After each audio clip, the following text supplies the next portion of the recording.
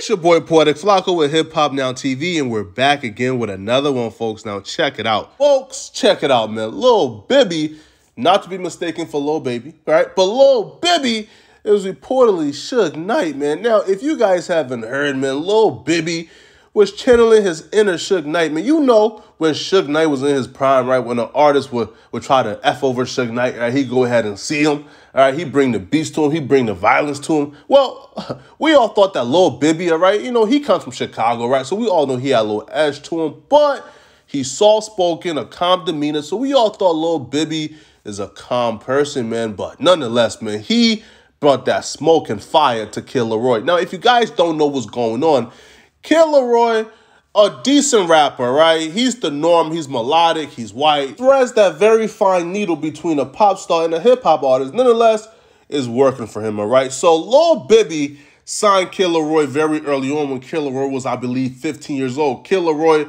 is over 20 years old right now, right? So Lil Bibby had been working with Kid Laroi for a very long time. However, last year, at the end of 2020, Kid Laroi fired Lil Bibby. He utterly fired him, all right? Now, here's why that's kind of odd, right? So it's odd because Lil Bibby said he signed Kid Laroi. Now, if you sign somebody, they're your employee, all right? They're on the corner working for you like a $5 hoe. All right, so if they're your employee, how do you fire the employer? You can't.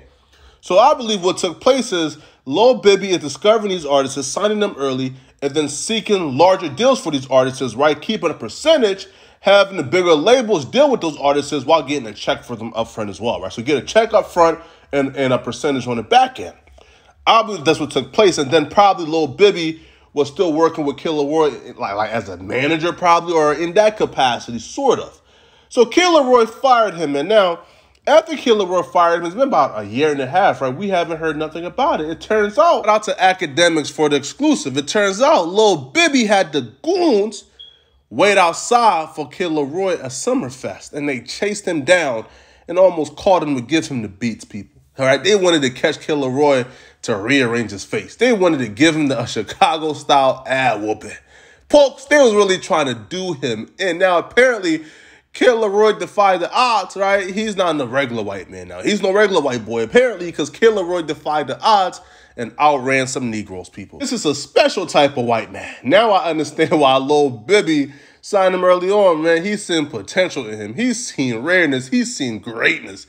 If you can outrun a couple dusty Negroes, man, you gotta be a stupendous white man, man. Now, listen, man, it was really under wraps until Academics revealed it, so I don't even think, you know, it's gotten around the industry like that, right? This is very out of pocket. This is very out of character. Not out of pocket, right? Because if Kid Laroi did you dirty in business, you know, give him everything you got, right? This is very out of character for Lil Bibby, I should say, man. But y'all let me know in the comment section, man. Do you guys think that Lil Bibby was justified for sending the Goons for Kid Laroi? Or is he tripping, right? It's your boy Poetic Flacco with Hip Hop Now TV. Give us that HBO special, folks, and click that like, sub, comment. Also, don't forget, bro, click that notification bell so you get notified when we drop 24/7. It's your boy Poetic Flacco. Out of here, folks. Peace.